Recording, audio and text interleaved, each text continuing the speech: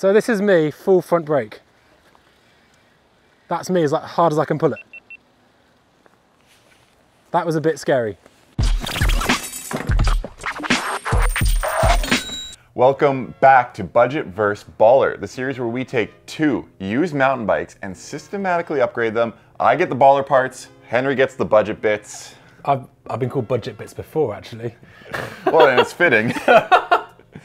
Today is all about brakes, and as you know, Henry, to speed up, you must first slow down. Well, somebody's been reading The Art of War. Yeah, no, actually I have been reading The Art of War.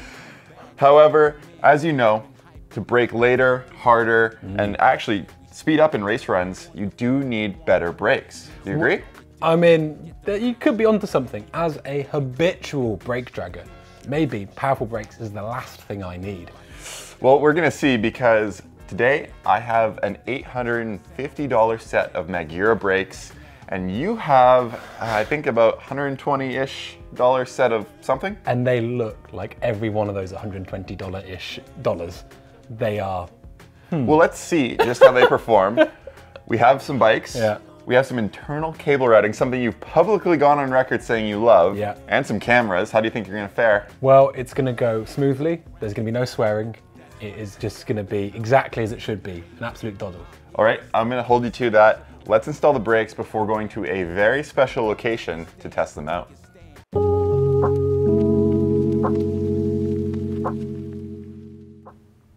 I'm not really happy, Jason. Why not? You're getting new brakes. They might not be the brakes you wanted. I'm not even sure these are long enough. Oh, it's gonna be tight. So I'm gonna be honest with you, Internet. I've never worked on a set of Magura brakes. So this is a first. However, I did watch a video on how to bleed them before this, so we should be good. Henry, did you watch a video on how to bleed your, what are they, Zoom? Nah, she'll be right.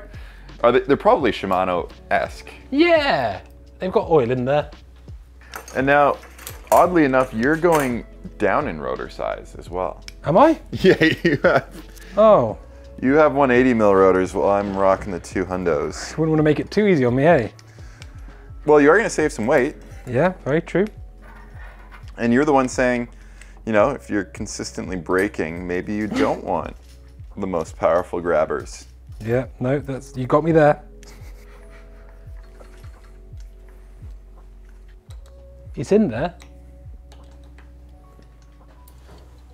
Look at this, new adapter, new Jason.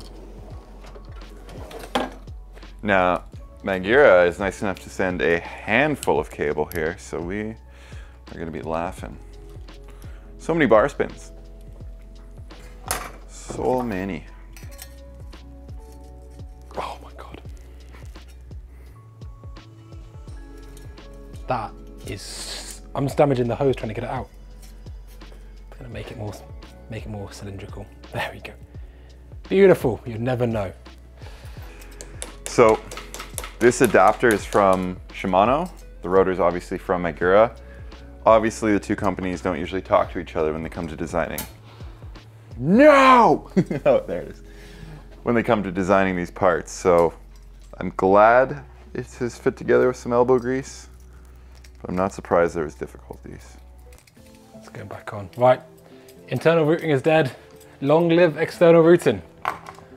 Wait, you're not gonna do it? No. Cut back to the beginning. Cut to the intro. Dude, I want to. This, I can't get that insert out. The compression thing. Really? Yeah, I mean, I'm doing my bestest. Let it be forever known that Henry is now a fan of external routing. External routing is great. I love how messy it looks. That's my favorite thing.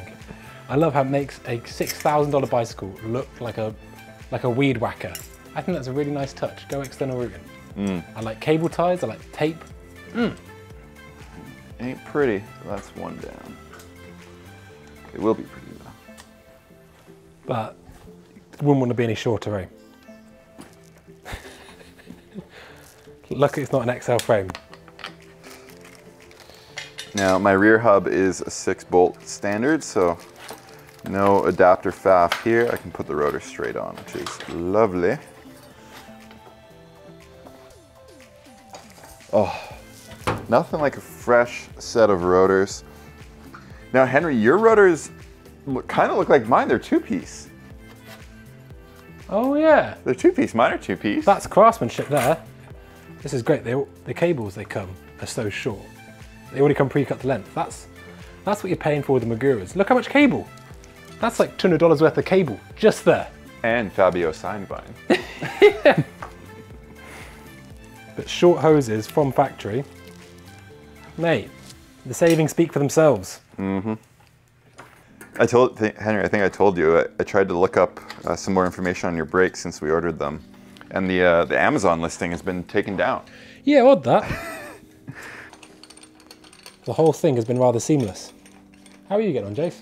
Actually pretty good. Yeah? I can, I'm just experimenting with our thousands of caliper bolts we have. I really want to set this one up nice, you know? I already had a crappy caliper set up. Yeah. Really pops. Be alright. I really hope you have to bleed your brakes. Nah, man. Have you squeezed them? Do they work? They are punchy. They got reach adjust. Oh, mate, these are going to be great. You do have reach, which is crazy. Things are coming up Millhouse. I think I'm pretty much done. My God. Just got to put it on. There is something to be said, I think, for all these budget installs. You've beaten me, other than the drivetrain. But I had a pretty unfair advantage on that one. And So now we're going to blindly go, or hopefully some cables have gone before. I do like the dual window on these frames, actually. Yeah, it's great, man. Because I think I can punch it through. Beautiful. A little nervy. But I reckon it's only going to get better. It's going to keep on pumping up. Oh, baby. Henry, look at that. Look at that. Like a dream. Like a dream. He has done it. See, the internal routing's not that bad. Oh. Then we bleed. Pop, pop, pop, pop. Jesus. Okay. Who would have thought? Taken out by a zip tie. The whole thing. This is harder than the internal routing. More oil's coming out than's going in. I'm at a net loss of oil currently. That's just weight savings. Moment of truth.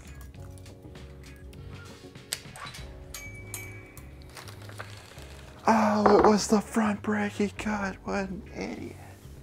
Marks and kids. Look at that! These brakes feel better than the previous brakes. That's, I think, like feel-wise, those other brakes were not great. My cable routing's cleaner in some ways. If this wasn't here, I mean, here's a question, right? Let's see. This doesn't really work very well. Dude, Yeah. it feels nice. Compression nut. Right, Jace, well, I'll see you on the trails, bud. No, but I'm thinking, so this saddle is really annoying, right? It doesn't really work how I ever want it to. So why don't... Oh! I'm a genius. Cut that. We'll just get rid of all of this junk. Oh, this is such a good idea. What are you doing? Mate, just wait until you see it. Are you just uninstalling your dropper? I am. Yeah. Basically, I've got this dropper that's like a static seat post. And this is great. X up. Perfect. Ah, be all right. Now let's do the front one. You're going to want to have this on your bike.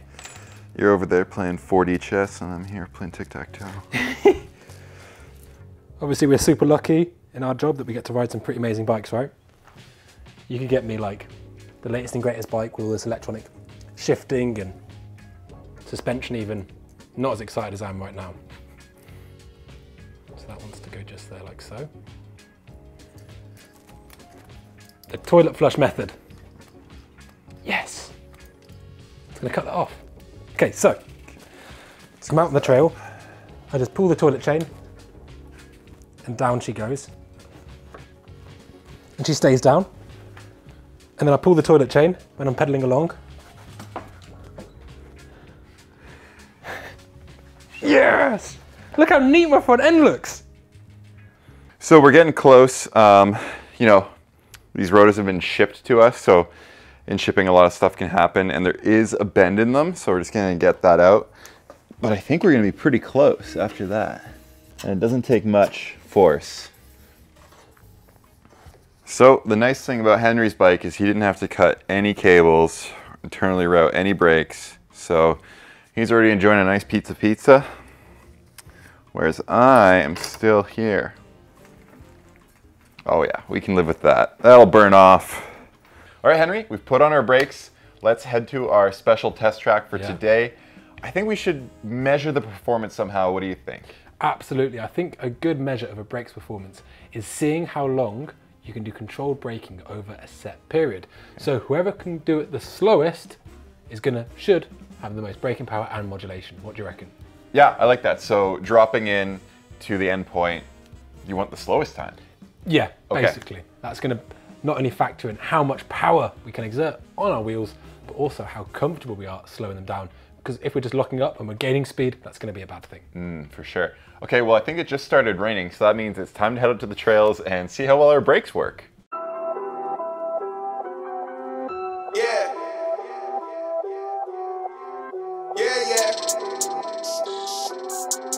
Mud. Look, till a man don't... Oh, Jesus wept. Oh, heavens. And it's just started raining, so... It's quite, it's quite a large distance it goes on for. Hey, this isn't for, I've never seen this before. I've never been here before. And it is quite, it's a big slab. It's a big slab. It's a big slab, but I've got my Zoom brakes. I'm glad I'm not on the Mike Bears. Jesus, well. Yeah, I think that'll help. Yeah. What are you looking for on something like this where you're braking probably for 20 to 30 seconds, like sustained? I think what you don't want is that migrating bike point, it coming back, and then you have to reset your boundary by coming back out. Yeah. I think lots of modulation. So power often means that the brake could potentially lock too much power instantaneously. You want modulation, so you want that power to be deliverable.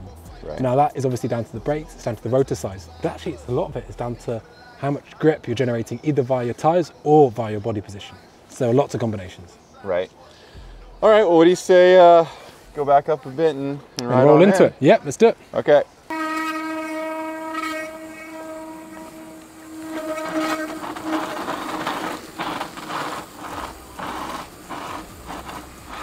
Look at that power. Now it does get steeper here, so we are gonna crawl and just see how well the brakes work. Seems good. Lots of front brake. Oh, and now it's slippery, that's nice. And then this part is pretty much, you're gonna slide a lot. Woo!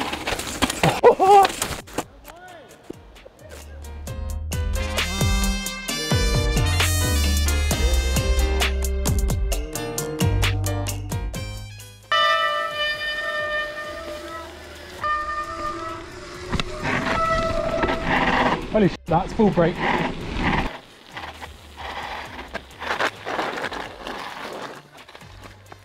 That was just, I couldn't slow down my front brake.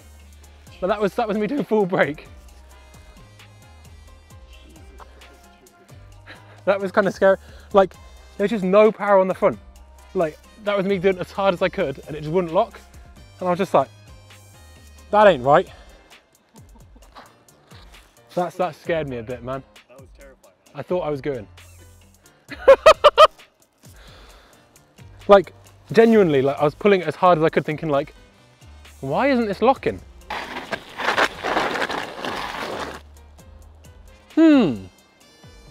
But this bit's less steep.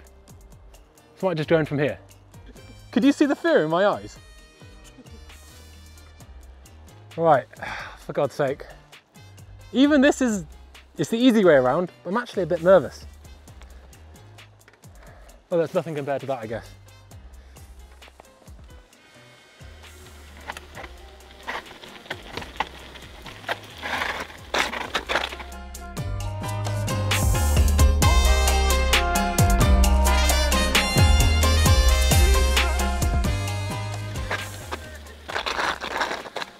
I am scared.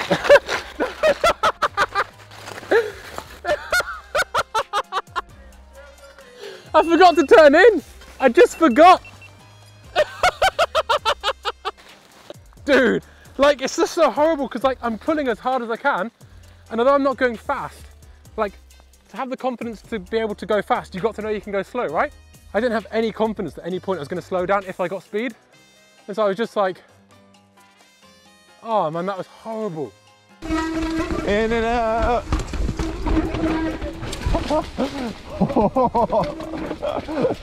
Oh, I think I'm going slower because I can use my brakes. Oh no, no, no, no, no, no. Jesus Christ. Oh, Fabio. Just lovely. Where should I go? I have time to think. Oh yeah. Slow it down. Look at that. Oh, it's beautiful. So we've made it back after the ride in one piece, which may I add, wasn't looking likely at one point. How did you get on, Jason? And how were the rather nice, expensive brakes? Yeah, honestly, that was a lovely ride for myself. I think in an Outburger, that rock always gets the heart going. It's long, it's steep, it's very sustained. Once you're on it, you can't get off until you get to the bottom, as you know. Yeah. So I'm also riding a bike I'm not really familiar with and on brakes that I've never ridden before. So honestly, I'm stoked on how they performed. It was easy to modulate, had tons of power. Henry, the story might not have been the same for you. I can't remember what happened though. I remember watching you ride thinking, how is he's going so slow down that. Yeah. Like in all the right ways. Yeah.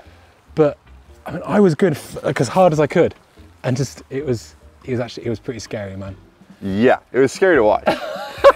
So, okay, that was the riding portion. What about the install? Because you had a pretty easy time. You were done well before me. Yeah, well, these brakes, I didn't cut these hoses. They came perfect length, which is lucky. If we want an XL or like a bike for even like longer chainstays or a longer tubes, it would have been no dice. Yeah. However, there were some foibles. For instance, the compression fitting, I think, has basically changed the shape of the metal that it was fitting into. And so now you cannot get these hoses out. So it's a good job they were the right size. And if you ever want to change the hose No. or, no, okay. No, that's it. I mean, it's also really lucky, you know, like that these brakes, funnily enough, came right-hand front, left-hand rear. Really? But yeah, but if they hadn't, like you can't change the... You just had to run the levers upside It's down. completely forced in there. And it's not, like I was really pulling it, it's not coming out. Well, how about yourself? I mean, can I just say how beautiful the front of my bike is? And I think I made a nicer, even without wireless anything, apart from a toilet flush seat post. Look how neat my bike is though. Yeah, to be fair, I think you cleaned up the cockpit nicely. It is presentable. You can take it to a nice family dinner at this point. Yeah. Mine, I definitely left the cables a bit longer. I might do some X-ups in the future. I don't know what could happen on this bike, anything really. The install for me, nothing was hard. I think there was some fitting issues here and there. But when you do the internal cable routing and you do get usually a nice set of brakes, you are gonna have to cut the cables no matter what. They make them so they fit every bike. So it's a timely thing, but once you do everything, man, I bled them and straight away they feel awesome. Like, so good. And so was there anything when you were riding thinking, I wish my brakes did this one thing? Because I've got a whole list on mine. Do you have any on yours? I wish these particular brakes had pad contact adjust. And all they have is a reach adjust for the lever, which is great. I honestly, if there wasn't that, then that would be really annoying. And like I said maybe earlier on, we could have splashed out harder on brakes, but there is a part shortage going on in the world. Those are one of the features that high-end brakes usually have, and these don't. It's not like they're unrideable, but I wish they did have them. Yeah, yeah. So going forward, would you budget or would you ball? I feel like it's a foregone conclusion at this point, Henry. To me, it's not even about performance, it's about safety. Safety doesn't take a day off, and it's definitely not somewhere where I want to save money. I'm splashing out on the brakes. I would spend more, honestly, on a set of brakes. I want them to perform. Now, what about you? No, I'm definitely going for the nice brakes. In fact, a bike with good brakes and good suspension is a pretty good thing to have, especially when it comes to basically surviving or not, you know? No, absolutely, and like I said, it's a safety thing, which you mentioned the next episode. That brings me to my next point. We have one more episode left. We are going back out to hybrid. We're doing another round of time testing. Henry's got some brakes that don't slow him down as much, so maybe you might be faster. I think I'm gonna go faster, like mandatorily faster. Awesome. Well, I can't wait. I have literally nothing to complain about anymore. I'm at over $10,000 in upgrades. I think you're at $1,000 in upgrades. So that's pretty good. The scales aren't exactly equal. Some sideways grades, not all upgrades, it's got to be said. Well, we'll talk about it next episode. Stay tuned for one more episode of Budget vs. Baller and make sure you subscribe.